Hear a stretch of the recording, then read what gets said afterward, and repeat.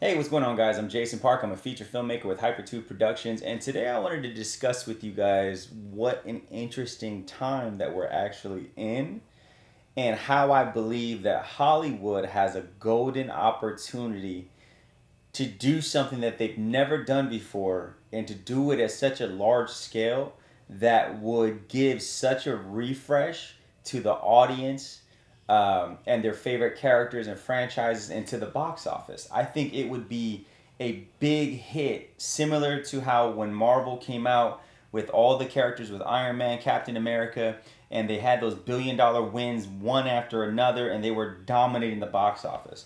I think Hollywood has a golden opportunity right now to do a massive mashup of franchises. It's so golden that I don't understand why these studios are not tapping in to these projects and mashing them and combining them together.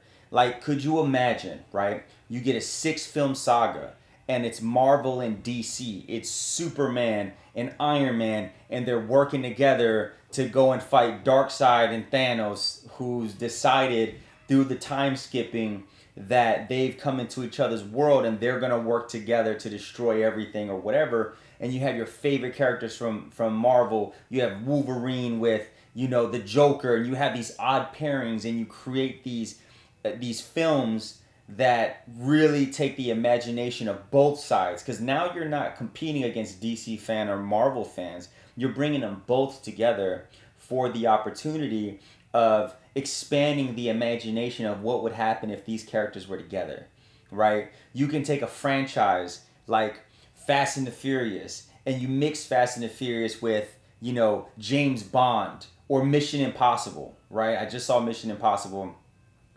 The latest one is fantastic. But you mix Mission Impossible, and he has to go with Dom and Fast and the Furious and that crew to go and do this. Sorry about that. Oh. To go in and you know, save the world, right? You can mix James Bond with John Wick, and they're fighting, and then they're fighting each other or hunting each other, and then they come back, and then they, you know, realize that they've gotten set up, and then they go and get the bad guys. You know, there's so many things you can do. You can do, now that they've done Mortal Kombat, you can have a fusion of Mortal Kombat and Street Fighter, and they got to fight, you know, M. Bison, who's figured out that, you know, through Shang Tsung's powers, they were able to do this. There's just so many avenues that you can go. If you think about Mario Brothers and how that film, great film, dominated the box office, got $1 billion. But could you imagine if Mario was working with Sonic, then they were working with Pikachu, and they were teaming up to go help save the world? Like, every kid and teenager and man my age would go and watch that. You can have anime film crossovers where you got, you know, Goku and Dragon Ball Z, and then you got Gojo and Jujutsu Kaisen, and he needs the help of Goku. Like, there was just endless possibilities. You can take your favorite franchises. You take Star Wars, right? And then you mash Star Wars, and you think about Jedis and Luke, and you think about, okay, it's the hero journey. Well, then how can I mix that up together? Maybe you mash up Star Wars with Star Trek, or you take Star Wars and you take, you know, something that's futuristic like the Predators, or Aliens, really, for that matter. And you have aliens, you know, the Jedis battling a planet full of aliens. Like these opportunities are so golden that I don't understand why these studios don't just come to each other and be like, listen, you own this franchise, I own this franchise, let's 50-50, go into it, and let's make stuff for the fans, right? Right now, all we're getting is remakes, rehashes, the second, third, fourth, sixth film in the franchise, but like, nothing original is happening. But what you can do is take an original IP and an original IP, instead of rehashing it, you combine it for something completely new, right? Like, it would bring such a new, refreshing life to the world that I think it would generate so much money, because now you're getting audiences from every side, every age, every generation, right? Imagine you have a movie where it's like you incorporate Dexter and Michael Myers in the same movie, right? And Michael Myers is trying to kill Dexter, who's a serial killer who kills killers. Like, and like, or you do, you know, what they did back in the day when they had Jason versus Freddy.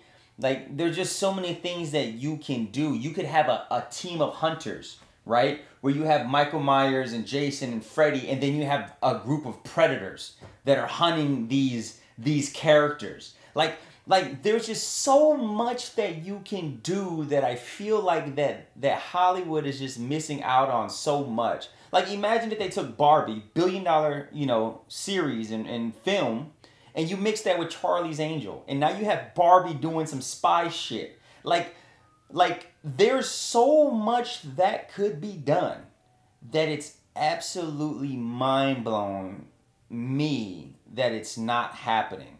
Because alone these franchises generate so much money, but together, like, they could do something so crazy. Like, you could take the Terminator, right? And you could mix the Terminator with, like, you know, John Wick, right? And John Wick is battling all these dudes, and then you realize that the Terminator's after him, and he's trying to run because he can't kill him. Like, there's just so much that you can do with these movies that Hollywood, just give me the opportunity. Just let me go on like a 5-movie picture deal, and let me just pick the best franchises, and let me talk to these people and see if we can come up with something to go in and make these fan favorite, films, right? It's like they had it on YouTube where you had the Predator versus Batman. Like, you could make a whole film about that, right? And it could go so far. You have a hunter, and then you have another hunter, right? And they're both hunting each other, and how crazy that turns out. You could have, Superman going against whoever, right? Or working together with whoever.